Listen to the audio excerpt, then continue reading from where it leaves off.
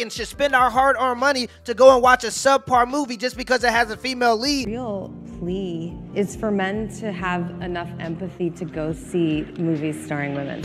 But where was her sympathy and her empathy when she was talking about those very same men and the lack of their penis size? She literally just tried to scream sexism and call out Steven Spielberg for not directing any movies with female leads, which is not true, by the way. But Elizabeth Banks is also a movie director, and guess who hasn't directed any movies with male leads? So when men direct movies with male leads, it's sexism, but when women direct movies with female leads, it's empowerment. So again, I have to ask, is this really about sympathy and inclusion, or are you just trying to slang subpar movies and making us feel bad for not wanting to watch them? Who the fuck would want to be a man? The only thing that would get me is a leg up in our system.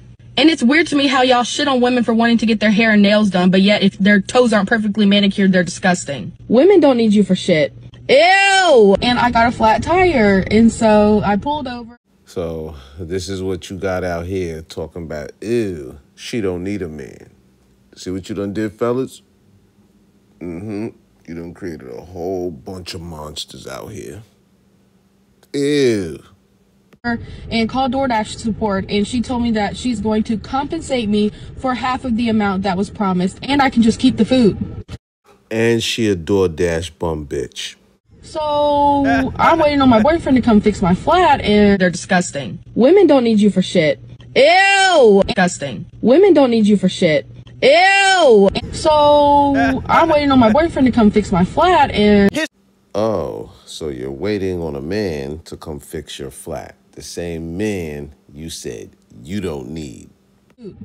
So I'm waiting on my boyfriend to come fix my flat, and historically and currently speaking, men have died by the hundreds of millions trying to build and maintain society for mostly the benefit of women and children. And how convenient is it for women that only after we have air conditioner and pizza in 20 minutes, they don't need us anymore? That's like me saying we don't need farmers but children. And how convenient is it for women that only after we have air conditioner and pizza in 20 minutes, they don't need us anymore? That's like me saying we don't need farmers because we can get our groceries from the store. And when you say you'd only want to be a man because men have a leg up in society, are you talking about the leg up that makes it so that men have 66% longer sentences for the same crime? Oh, you're talking about the leg up that makes it so that women get custody of the children 92% of the time, and 92% of all of the alimony paid out is paid out to women, even though women make just as much as men. Oh, okay, I get it now. You're talking about the leg up that makes it so that men are more likely to be victims of every single violent crime, 350% more likely to end themselves, and make up 70% of the homeless population. Okay, I think I get it now. You're talking about the leg up that makes it so that men comprise 92% of all workplace deaths, meaning men are more likely to die building society, while we also comprise 97% of all military deaths, meaning men are also more likely to die trying to protect that society, only for that society to hate him. Men sure do have a lot of advantages.